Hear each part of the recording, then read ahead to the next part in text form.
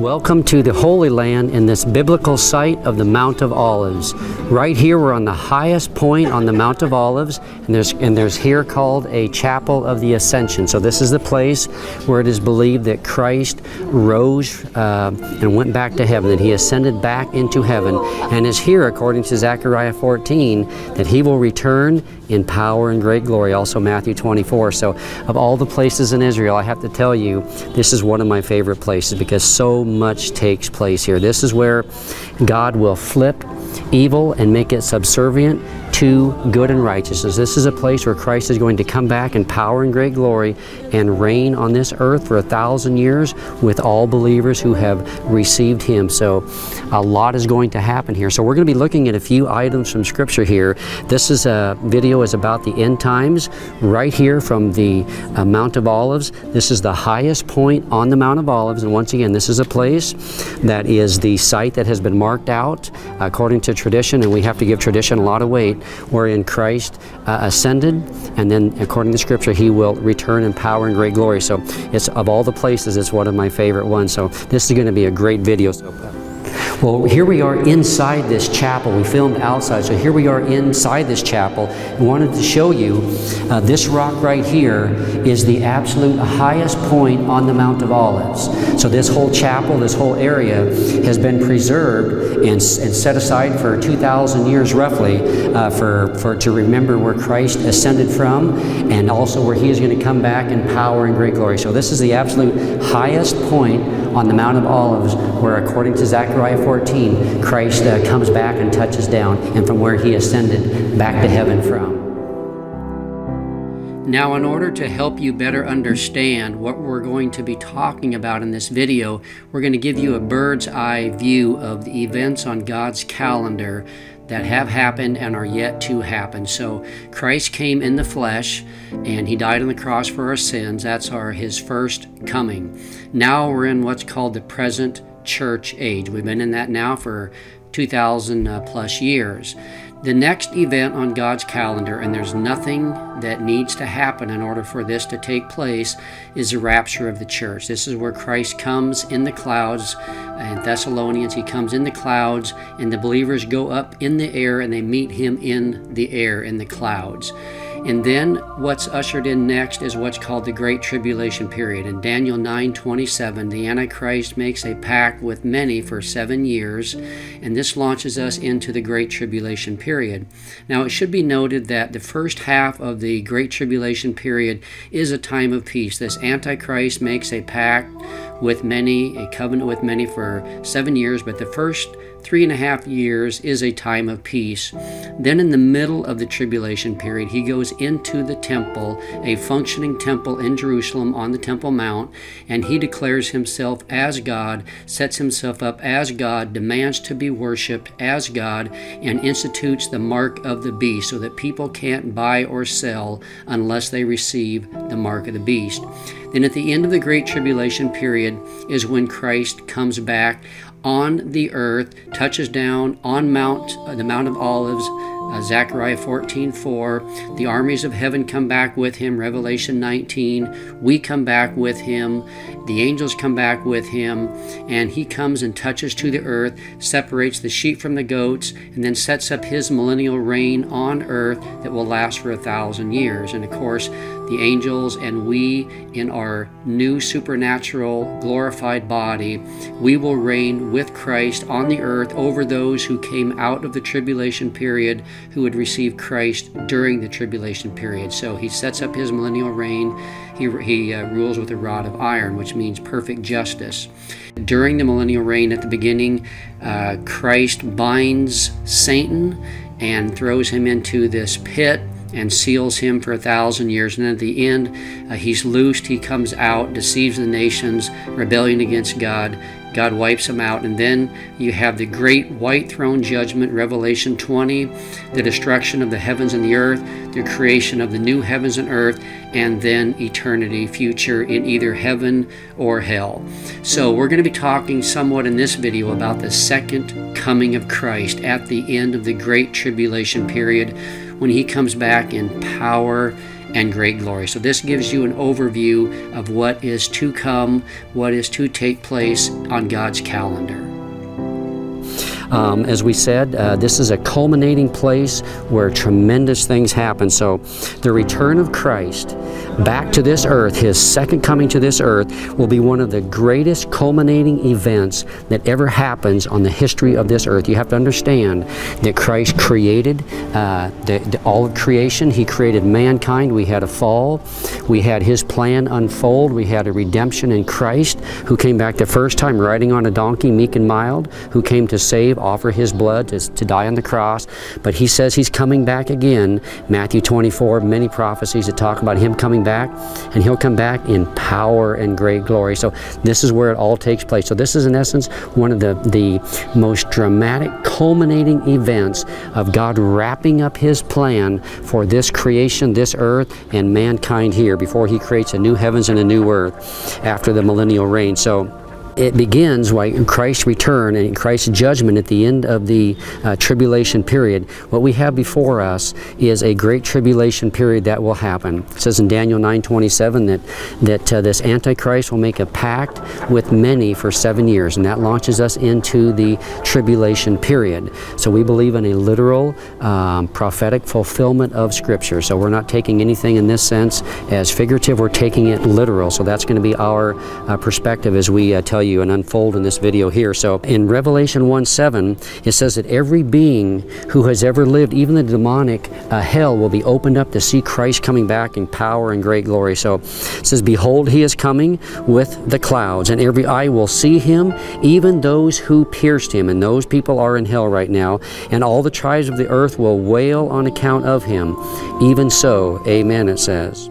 And in Revelation 19:50, the return of Christ conquers and flips all evil powers, as we said, it makes them subservient and in submission to Christ. It says in Revelation 19:15, from His mouth comes a sharp sword, with which He will strike down all the nations, and He will rule them with a rod of iron. He will tread the winepress of the fury of the wrath of God Almighty.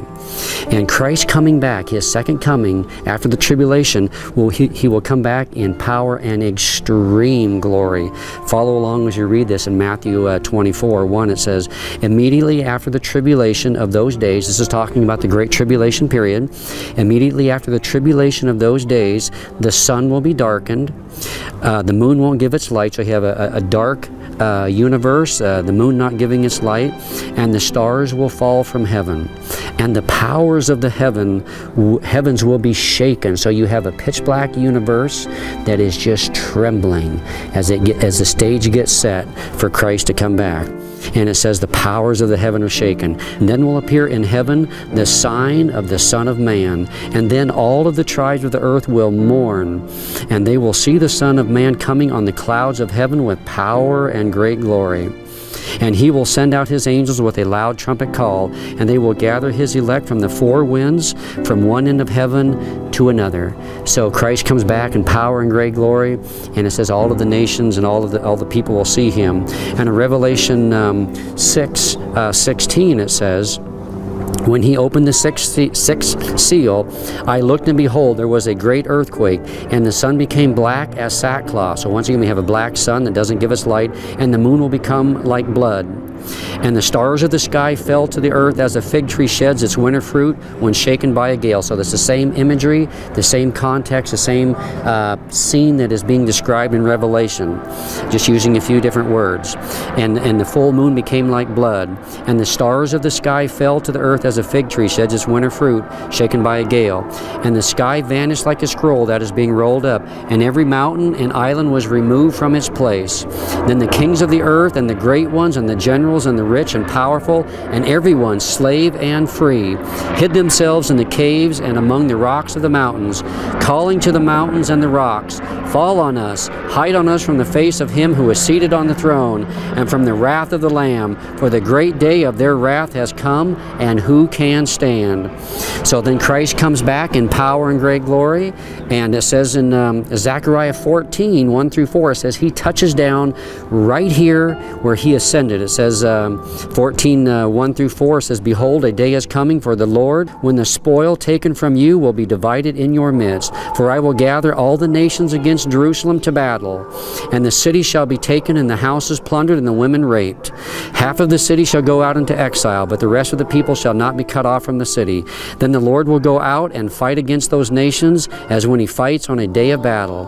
On that day, Zechariah 14, 4, on that day his feet shall stand on the Mount of Olives that lies before Jerusalem on the east. And the Mount of Olives shall be split in two from the east to the west by a very wide valley, so that half of the mount shall be moved northward and the other half southward. So Christ literally touches down here when he returns in power and great glory. Now Scripture also says that the believers will return with Christ in power and great glory as well. So in Revelation 19:11 it says, Then I saw heaven opened, and behold, a white horse. The one sitting on it is called Faithful and True, and in righteousness he judges and makes war. His eyes are like a flame of fire, and his head are like, and on his head are many diadems. And he has a name written that no one knows but himself. He is clothed in a robe dipped in blood, and the name by which he is called is the Word of God. John 1:4, he is the Word of God became flesh. And the armies of heaven, arrayed in fine linen, white and pure, talking about the believers that come back, white and pure, were following him on white horses. So if you're a believer and you're following Christ, then you will come back to this very spot with Christ riding a white horse along with him. And it says, From his mouth comes a sharp sword, with which he will strike down the nations, and he will rule them with a rod of iron. He will tread the winepress of the fury of the wrath of God Almighty. So when he comes back, it's judgment on the unbeliever. And on his robe and on his thigh he has a name written, King of Kings and Lord of Lords. So he goes on and he says, Come gather for the great supper. He talks to the birds. He says, Come gather. And the armies are gathered together with the kings of the earth to make war against Christ, led by the Antichrist. And they all gather around to make war against Christ, part in the valley of Armageddon and the valley of Jehoshaphat, or the Kidron Valley. All around this area, the nations are gathered to make war against Christ. But he comes back in power and great glory and just absolutely crushes them. And it says, in verse 20, it says, And the beast was captured, and with it the false prophet, who in his presence had done the signs by which he deceived those who had received the mark of the beast and those who worshipped his image. These two were thrown alive into the lake of fire that burns with sulfur. And the rest were slain by the sword that came from the mouth of him who was sitting on the horse, and the birds were gorged with their flesh. So Christ comes back and judges the unbelievers. And Satan and the false prophet and the demons are judged. Satan is cast into a bottomless pit and held for 1,000 years. Also it says that Christ will judge the nations, and he will separate the sheep who are believers from the goats who are unbelievers. So that happens right in the Kidron Valley, right below this Mount of Olives that we're standing on. It says in Revelation 14:20, it says, Then I looked, and behold, a white cloud, and seated on the cloud was one like the Son of Man, with a golden crown on his head and a sharp sickle in his hand. And another angel came out of the temple, calling with a loud voice to him who sat on the cloud, Put in your sickle and reap, for the hour to reap has come, for the harvest of the earth is fully ripe. So what we have is an earth that is moving towards more and more sinfulness, evil, rejection of Christ, immorality, murder, just absolute chaos. And so it says here that now the harvest is ripe. Now it's come to a point where God says enough. He comes back and he puts in his sickle and he reaps, for the hour has come, and the harvest of the earth is fully ripe. So he who sat on the clouds swung his sickle across the earth, and the earth was reaped. Then another angel came out of the temple in heaven, and he too had a sharp sickle. And another angel came out from the altar, and the angel who has authority over the fire, and he called with a loud voice to the one who had the sharp sickle, Put in your sickle and gather the clusters from the vine of the earth, for its grapes are ripe.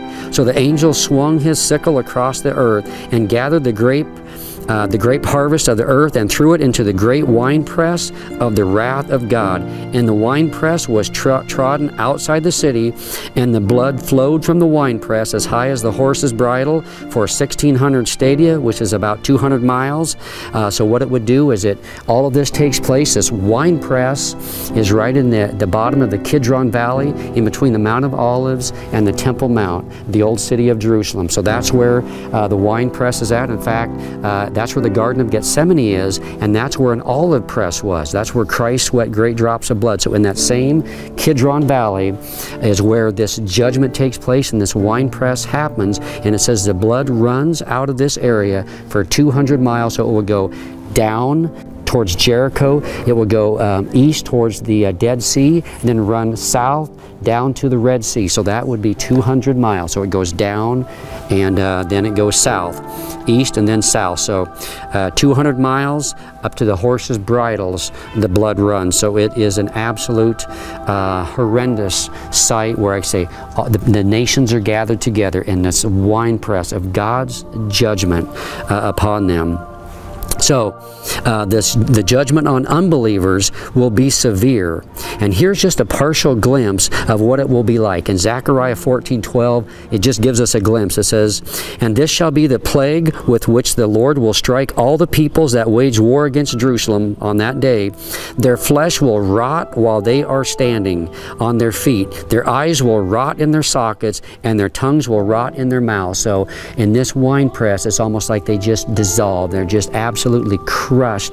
And then the goats go into the lake of fire. So their bodies are rotted and consumed. The blood runs out, but their spirit and their soul then goes into the lake of fire. And then the believers who come back with Christ in their supernatural bodies and reign with Him for 1,000 years, they come back on the white horses, and they will reign with Christ right here from Jerusalem for 1,000 years. And then those that receive Christ during the tribulation, those are the sheep, they will go into the millennial reign in their natural bodies. And then Christ will reign over the earth for 1,000 years. And people that went in their natural bodies into the new millennial reign, then they will populate the earth once again. And then at the end of the 1,000 years, then they rebel against God. He wipes them out, and then He cast Satan into the lake of fire forever. So what can we observe about what has taken place right here? Every being that has ever been created will see Christ return in power and great glory. So Revelation 1:7. So in Christ's second coming, every being that has ever been created, I believe even the demons, all the demonic world, Satan, everyone in hell, there won't be one being, rational being, who has ever been created that will not witness Christ's second coming. And it will be in power and great glory. It says at that time that Christ returns. At His return, He conquers and He flips evil. That's where evil is conquered. And now it is submitted to Christ, and He rules with the rod of iron. And Christ's coming will be in power and great glory. As we said, the sun will be darkened, the moon won't give its light, the stars will fall, and the heavenly bodies will be shaken. And it says, as the lightning flashes from the east to the west, then shall the appearing of the Son of Man be. So everything will be dark, shaking, and then in a brilliant ray of glory, as lightning, and just Christ's presence just lights up the whole universe. And He comes back in power and great glory, and we who are believers, along with Him, riding white horses. So believers and angels will return with Christ, and then Christ will judge all of the nations in the Kidron Valley, or the Valley of Jehoshaphat. He will return right here on this place. This is the highest place on the Mount of Olives. So right here is where He ascended, and this right here is where He will return in power and great glory. The mountain will split in two. And it's just absolutely incredible. It just makes me shudder to think that I am standing right here in this place, and one day I will return with Him in the clouds of heaven and touch back right here with my glorified body right here on the Mount of Olives. So, you know, this makes me ask myself some questions. I really have to ponder this reality. Am I living a devoted life? Am I living a life that is really serious about following Christ? Am I a real true disciple of Christ who's not following my culture, but I am really locked into following Christ? Am I watchful and ready? Christ said to be watchful and ready, for you don't know the hour, the day or the hour. And so it just makes me reflect and kind of really pause about my life, and hopefully maybe you as well. So anyway, fascinating place, one of my favorites in all of Jerusalem, because so much happens right here. So I hope that you've enjoyed this video. God bless you, and thanks for watching.